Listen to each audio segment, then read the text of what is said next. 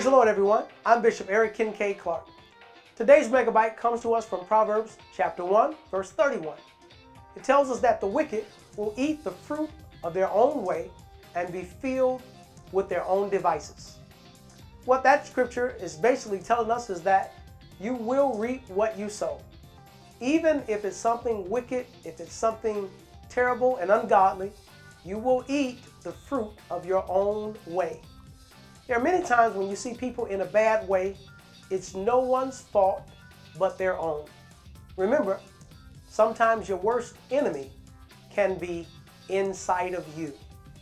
I'm Bishop Eric Kincaid Clark, telling you to watch your ways because you'll be sure to eat the fruit of your own ways. This has been your Megabyte.